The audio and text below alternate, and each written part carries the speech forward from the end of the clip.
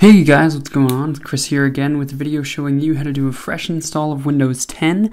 Now this is specifically for the 2015-2016 series of Skylake Dell XPS notebooks, including the XPS 15-9550 and the XPS 13-9350. But you should be able to use this on any computer that comes with Windows 10. It's just that this guide really is specifically for those laptops.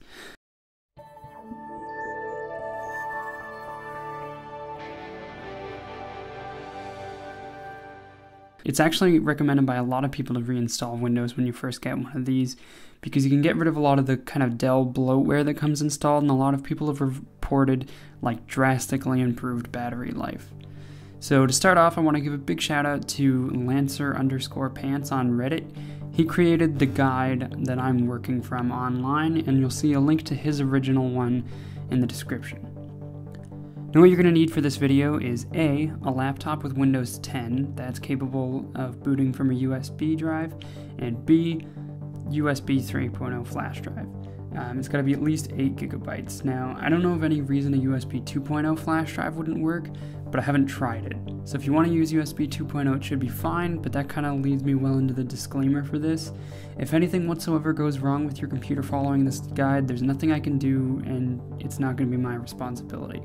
If you follow it, you should be fine, but you are doing it at your own risk. Now that that's out of the way, the first thing we need to do is download the 64-bit media creation tool for Windows. It's at this link, which will be provided as link number 1 in the description. Just hit download tool now and run it. If it asks you this, whether you want to allow it to make changes, just hit yes.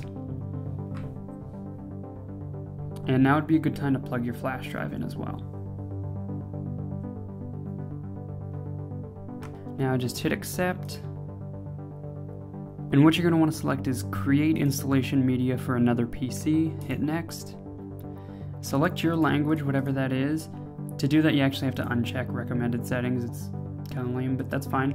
Just leave it as Windows 10 and set the architecture to x64. Hit next, and select you're going to use a USB flash drive. Next again. Select your flash drive, so this D will correspond to what it shows up as in Windows.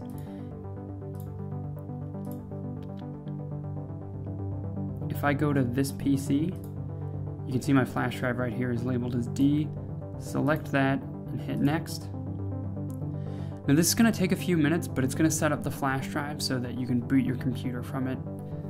I'm going to move on to the next step while it's doing that, because it's perfectly fine to keep using your computer while it does this, but if you'd prefer to wait, or if you find your computer slows down or anything like that, that's fine too. So next we're going to want to go to link number 2 in the description, which is actually the Wi-Fi driver for the laptop. Now again, if you're using this for another computer, this is the driver for the XPS laptops. It's actually technically the driver for the XPS 13. I used it on my XPS 15 and it was fine. So just go here and click on network and download this 1820A Wi-Fi driver. It's important to get this because for these computers at least, Windows doesn't pick up the Wi-Fi automatically. On a lot of computers it does, but on these ones it doesn't. So if you don't download this beforehand, when you reinstall Windows, you'll be stuck without Wi-Fi, and that's not good. So to make sure to save that somewhere you're going to know where to get to it, because we'll need it again pretty shortly. Next we're going to go to link number 3 in the description. This is the Intel driver that you need to make an SSD work. So this step is only necessary for those of you who are using either a version of the XPS 15 that boots from an SSD like mine, I've got the 256 gig SSD, or B, any version of the XPS 13. They all boot from an SSD, so this step is required for all of them. Just hit download on this zip file. That's currently what it's called. That may change in the future. Accept the license agreement. And again, you're going to want to know where that downloads to. In fact, let's open that up right now. Go to your downloads folder or wherever it's saved. Just right click on it in Windows and hit extract all. We don't have to show extracted files when complete. this needs to be extracted. We have to have this as a folder and not a zip file. Now, in order to do this next step, the USB creation tool has to be finished. So just wait till that gets to 100% and click finish. Alright, now once that's finally done, hit finish. Oh, more stuff. Now it really is done. Just open up the flash drive in Windows. And in the root directory here, just create a new folder. And just call it drivers. In that folder, we're going to want to put both of the drivers we downloaded earlier. So open up wherever you stored those. And copy in both the Wi-Fi driver and the SSD driver. Now again, it's important to remember that if you are using the SSD driver, it has to be unzipped in just a folder. That's really important.